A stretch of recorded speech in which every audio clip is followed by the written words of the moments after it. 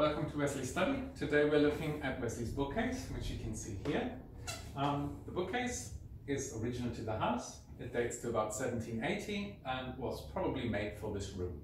As you can see here, it is fitted into the dado rail and into the skirting board down there. It's made from mahogany, which is quite standard for the time, and it's veneered on pine, which you can see particularly nicely here. If we have a close-up, you can see the different grains of the wood. The mahogany is much more finely grained than the pine, which has much wider graining in a different color.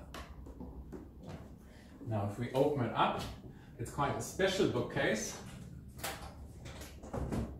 in that the doors slide along, which is unusual for the time. And the lower doors are double hinged, which you can see here.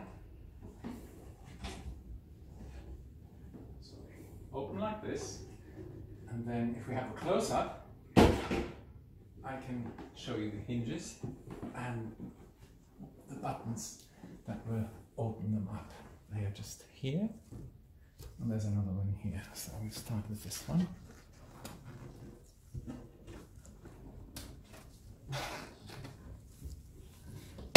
There we are.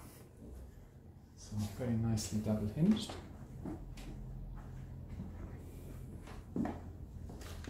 And the same, of course, with this door here as well. That opens the same way. Now, the bookcase contains Wesley's books, or at least a collection of Wesley's books, original books, which he would have owned and which he also edited. I will show you one here.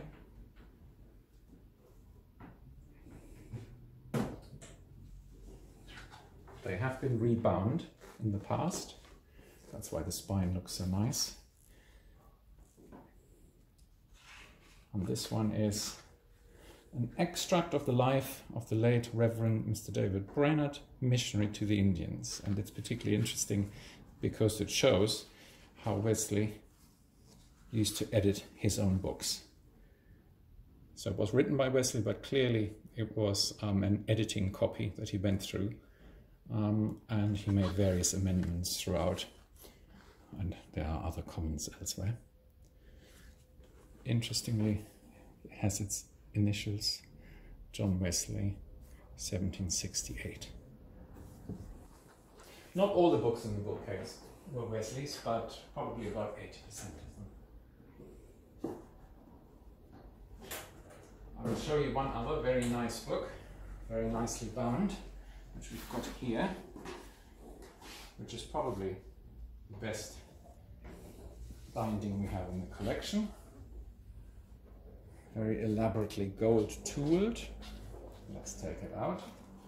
And I'm wearing gloves because I don't want to transfer dirt or sweat onto the leather. So very nicely done. And this is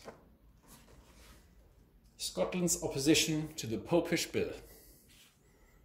Well, I'm not sure how appropriate it is to have it bound in such a wonderful binding, but there you are. Very nice, dating to the mid-18th century. Finally, just to compare this book with another one here in the bookcase.